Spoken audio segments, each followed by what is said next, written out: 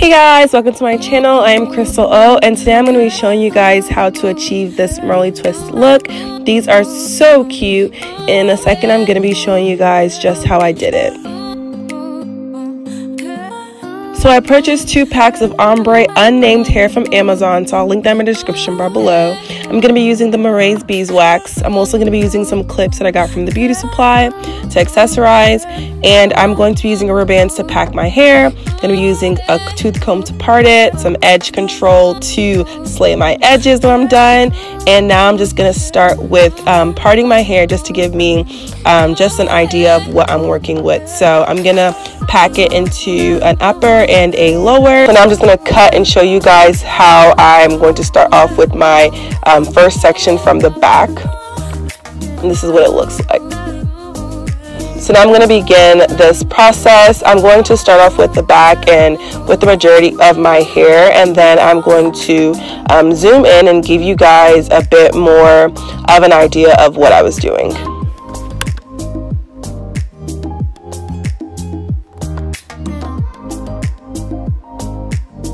So this is now what I'm working with. So now I'm going to give you guys a detailed tutorial on how I did these twists. I'm going to be using Marley's beeswax to condition my scalp, and also gives me a really good grip when I'm braiding.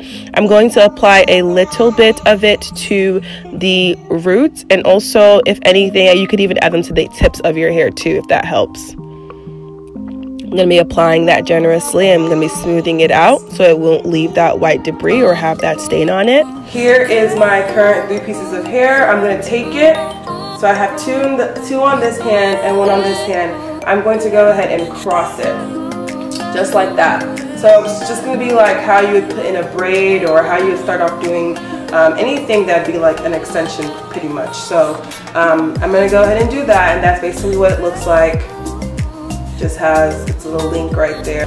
I am going to go ahead and put this middle one's going to be holding onto it, and I'm starting mine off with a braid.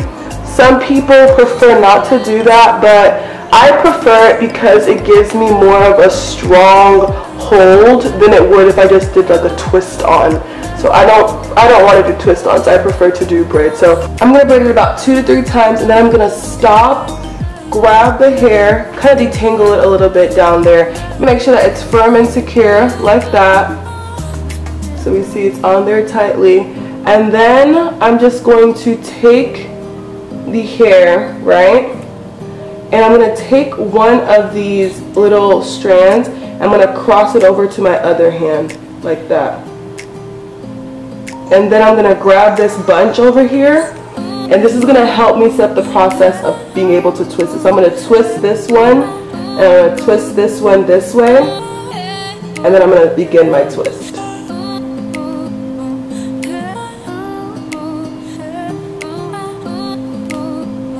And also the wax also helps to keep your loose hair in as you're twisting. You're going to continue doing your twist like this.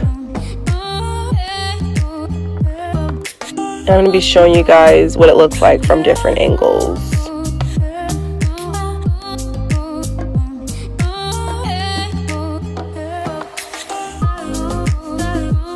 Sometimes while you're twisting, you might come across a really annoying knot, and it just gets frustrating sometimes.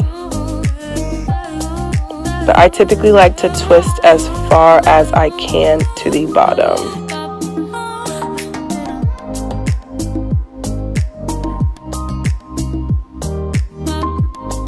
And voila, there you go. So now I'm going to go ahead and start off with my last twist. It's going to be the same exact instructions that I did for the first one. You're going to use 3 strands, and you're just going to put it on like you're doing a braid. And you're going to do about 2 to 3 braids when you do this.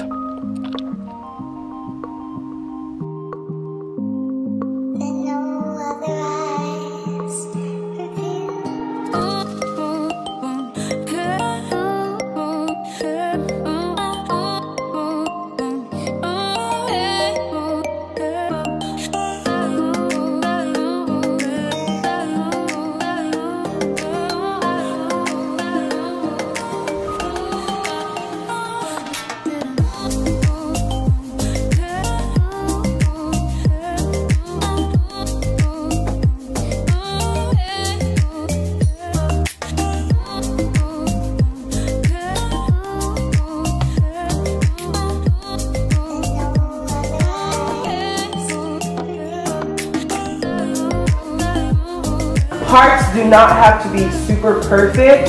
They just have to be pretty decently sized and pretty even. Some at the top were a little uneven just because I didn't really know, I wanted to make sure it was the number of braids, but I also wanted to make sure it was fuller up here, so I did take smaller parts as I, got to the top of my head. In general, I really like it. So this is the length. It's coming down a little past my bra, and it's kind of hitting towards my waist in the back, which I think is a great length for me right now.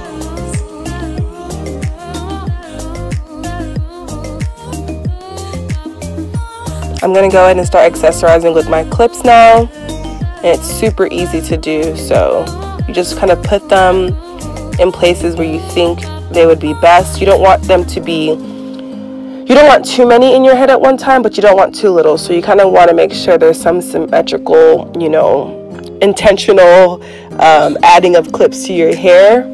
But you also just want to make sure that you're comfortable where they are and with how many you have in your head. So I'm not going to be doing too much to the endings. I know people usually put theirs in hot water, but I don't think it's necessary. Because the style is already very natural hair textured, I don't think there's any need for having a sleek ending, really. I think what you can do if you want them to rest a little bit more is just add some mousse on there. If you feel the need to trim, you could always just trim a bit off. That's definitely still, okay, and still won't ruin the whole look. But I don't think there's any need for hot water. I don't think there's any need for all that stuff. So this is basically what it's looking like. Absolutely in love with it. So this is basically what the finished product looks like. I really like it. I love how the accessory complements the whole look as a whole.